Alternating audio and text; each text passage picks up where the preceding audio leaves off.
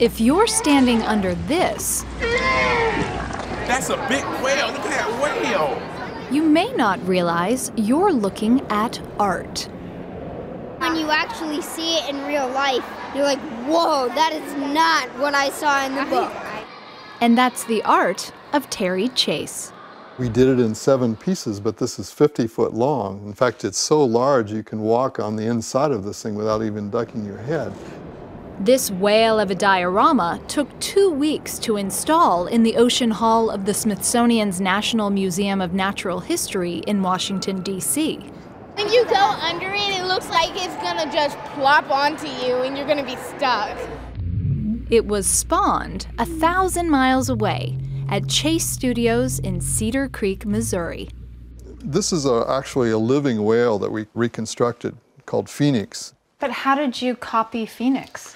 She couldn't hold still for you to make a mold. Phoenix has been photographed over and over again from all angles. And we had to copy every little detail. You can imagine that the Smithsonian is very picky about every little detail. Chase's eye for detail comes from training both as a scientist and an artist. He opened his studio here in the Ozarks in 1973. Wow. This is our mural area. He's created a kind of Willy Wonka-like factory of nature.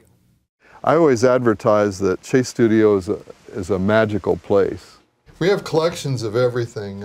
At the studio, he's amassed one of the largest private collections of natural history artifacts on Earth. We have all kinds of preserved samples. Now watch what happens when you put the black light on them. It all began for him as a child. I used to build these safaris, and I'd take all the neighborhood kids through for, 5 cents, and we'd build these giraffes out of paper mache, and we'd build all these sets.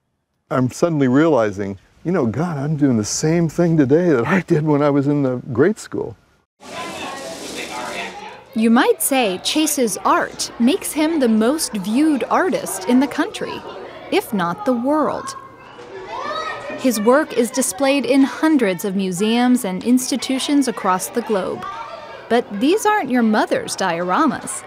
They've actually done studies, watched people's reactions, and they've timed the amount of time that they spend in front of each one of these dioramas. It's about 3.5 seconds. To keep up with shrinking attention spans, the studio team makes dioramas amazingly lifelike. Though here, all is not always what it seems. All the little spines are made out of wires. Wood is welded out of steel. You won't be able to tell where the real thing ends and the painting begins. Light is painted on canvas. These are the actual fiberglass unpainted pieces. And turtle shells are molded out of plastic. These dioramas are dynamic, interactive, and almost always larger than life. Take this crayfish. And we've blown it up. Actually, it's enlarged about 12 times. We're putting these brighter colors on so that when we put those washes on, some of these brighter colors will shine through and give it that kind of luminosity that makes it look real.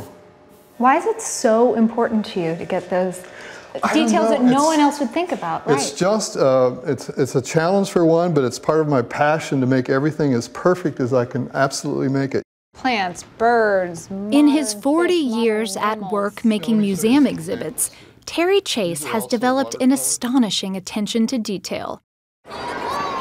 His work even captures nature's imperfections. There was a tear in the lip where she'd caught in a fishing net. Well, we had to reproduce that same scar that's on her lip. How do you feel about millions of Americans and people all over the world stand underneath something you created and are awed by it? I just hope it doesn't fall on them.